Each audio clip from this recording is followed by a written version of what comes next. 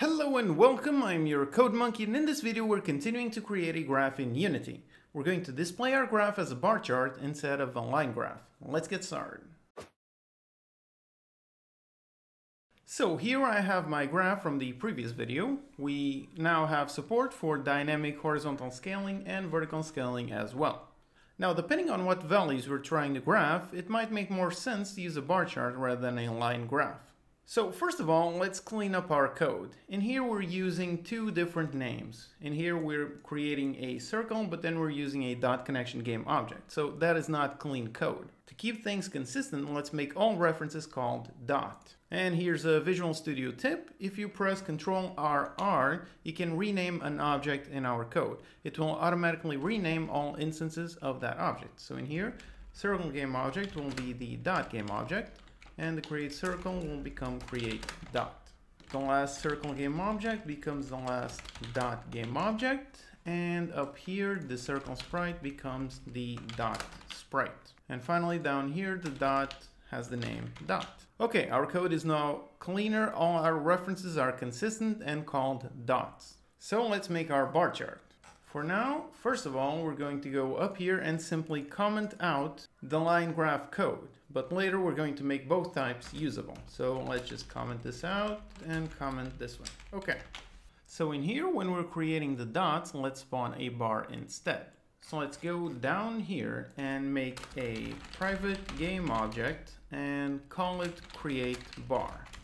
So in order to display our bar, we need two things. First, we need the graph position of our value, which is going to be the same that we used for spawning the dots. And then we're going to receive the width of each of our values on our graph. So in here, I'm going to receive a vector2 for my graph position and a float for my bar width. Now for our code, let's copy the dot code. Instead of dot, we're going to call it a bar. It's also going to have an image, but it will not have a sprite. If you don't set a sprite on an image component, it will just display a solid color, which is exactly what we want right now. We still want to anchor it to the lower left side, so this is correct. And our anchored position will be the graph position. And now up here, when we were previously spawning the dots, let's spawn a bar. So I'm going to spawn with new vector2 for my x position and my y position. And for the bar width, we're going to give it the x size. We're going to store the reference to our bar game object and add it to the game object list so it can be deleted. Okay, and let's test and see if we're spawning a square where the dots used to be. Yep, there you go. We now have squares where we used to have dots. So let's make these squares into actual bars.